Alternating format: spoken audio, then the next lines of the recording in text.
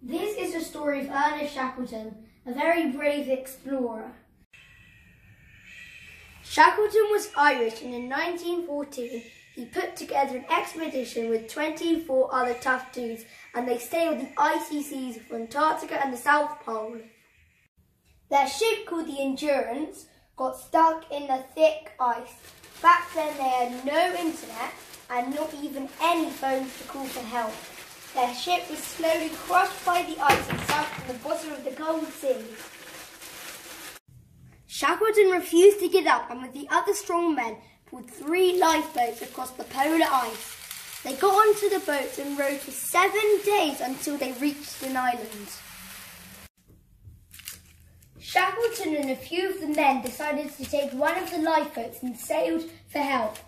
They sailed across 800 miles of extremely rough and dangerous seas, trying to find a small piece of land. If they would have missed it, everybody would have died. They sailed for 17 days, and by a miracle found a piece of land they were looking for.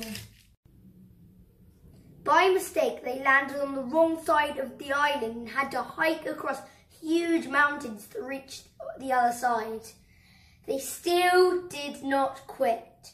Shackleton and 2 of his men climbed for 36 hours without any rest.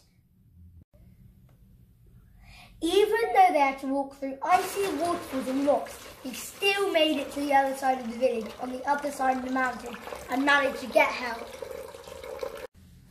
They sailed back and somehow found the island in the middle of nowhere and rescued all of the men who were left waiting for them. All of them survived. Next time things don't go your way, think of Ernest Shackleton.